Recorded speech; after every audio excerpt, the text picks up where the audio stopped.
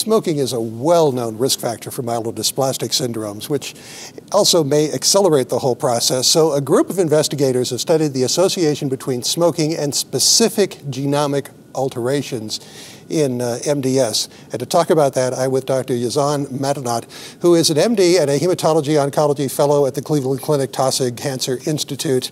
First off, why did you look at this particular study? What were you trying to do? So the interesting question is that smoking was shown in clinical research to be associated with an increased risk of MDS. A meta-analysis was reported a few years back, reporting a 45% increase in the risk of acquiring MDS with smoking. And for many, many years, we've been looking at the pathogenesis of this heterogeneous disease, and we've been trying to learn. We know that MDS, you acquire specific mutations over time. Some of them are genetic and some of them are somatic mutations. And the way people get those somatic mutations sometimes can be just as a consequence of natural aging, but we do know that other environmental factors play a role in MDS pathogenesis. So to better understand that, that was the whole rationale for doing this study. So how did you conduct the study? You have patients who were diagnosed between about a 20-year period, if I remember right. Yeah, that is correct. So we basically did a retrospective analysis, and we looked at our patient population who were treated at Cleveland Clinic over a 20-year period from 1996 to 2016.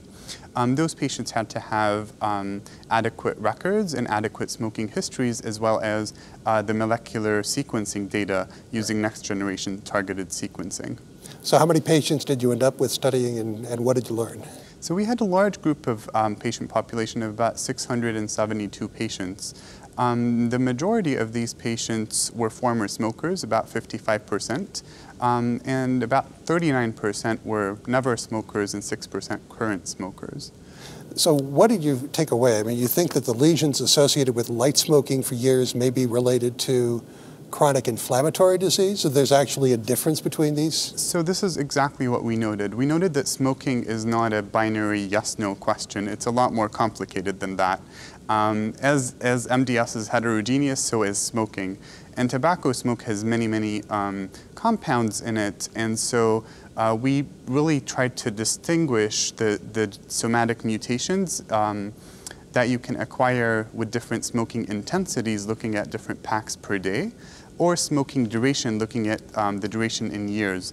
And we noted that there is a distinct pattern of somatic mutation acquisition with high-intensity smoking that may be related to direct DNA damage because of the compounds in tobacco smoke, such as benzene.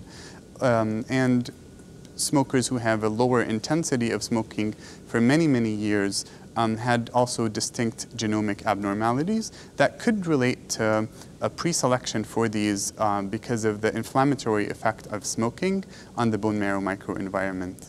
So what's your clinical take-home from this? What are you learning? So we're learning that smoking is complex. So 2 points. Smoking is complex. It should never be a yes-no questions for our MDS patient population. And we also learned that because of these distinct genomic abnormalities, we're better able to delineate the pathogenesis of this disease and understand the role of environmental factors and exposures on this somatic mutational acquisition. Are there still some questions you'd like to see answered? Absolutely. There are many, many questions that are yet to remain to be answered in MDS. And one of the things we will be looking at is trying to get sequential mutational information to see when those mutations are actually acquired and how they play a role and how much smokers versus non-smokers have the pre-selection and when this happens throughout the disease course. So looking at pre-MDS conditions such as CHIP or clonal hematopoiesis of indeterminate potential and other chronic inflammatory conditions. So is this an area that you're really excited about, just using the CHIP and using some of these new technologies? Absolutely. This is a very exciting time for MDS, and we're understanding more and more about this disease as time goes on. Please, as you find out, please come back and chat with me again. I would appreciate that. Thank you very much. And for ASH 2017, please, we have covered both in ASH Clinical News as well as online with a variety of interviews. And for ASH Clinical News, I'm Rick McGuire.